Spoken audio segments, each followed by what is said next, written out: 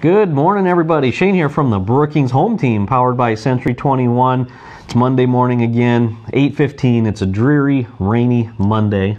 Unfortunately, the weekend was kind of like that. But hey, it's football season, so hey, I'm sporting the Broncos shirt today. They open up tonight for Monday Night Football, so I can't wait for that. But before we do any of the football stuff or Monday morning tip, as you guys jump on here, please let us know. Give us a heart, give us a thumbs up.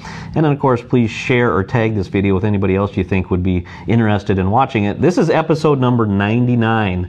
So yes, next episode will be 100. So you are number 99, Barb. Cool. So thank you. And thank you for doing as many as you have with me. I really do appreciate that. So what is the Monday morning tip with BankStar today? Everybody knows rates are great. Everybody knows there's lots of low down payment kinds of loans available. All of those kinds of programs are on what we call the secondary market, so the rules are the same basically for all the different kinds of lenders. But sometimes people feel like they're just missing the boat. They have some little anomaly in their income stream, some problem they can't get corrected just yet on their credit report. Maybe they fell in love with a house that needs some love and isn't quite up to speed yet. When you have those kinds of things happen, it's great to get a hold of a local banker. If you can go to one of the banks in your area and visit with them, often you'll be able to work through some local underwriting. You may get into a loan that you might consider temporary while you fix whatever the issues are, and then come back and refinance onto the secondary market for a long-term finance later.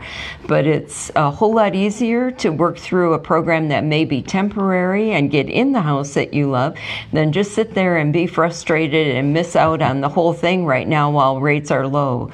So I would encourage you to visit with a local lender and see if they may be able to do something locally that you can't get done on the secondary market. Good. And the local lender would be right here, Barb here at BankStar. So I'll have all of her information for you on the top or on the bottom, on the sides, wherever your device allows you to see that. So feel free to reach out to her. She'd be happy to talk to you and see what kind of great benefits they might be able to offer for you there. So some great information. And what's that? No. Oh, okay. Anything else you wanted to add?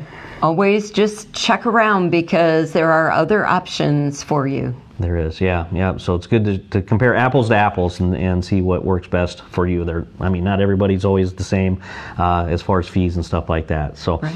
So yeah, there you have it. That's today's Monday morning mortgage tip. Thanks for watching. Episode number 99. So 100 will be next week. And I hope you guys have a great week. As always, if you have questions for us, please let us know. Instant messages, direct messages, whatever it takes to get a hold of us, and we'll be happy to answer your question on our next episode. So thanks again. And as I said before, have a great week. Thanks, Barb, for doing this, and we'll talk to you guys later. Bye.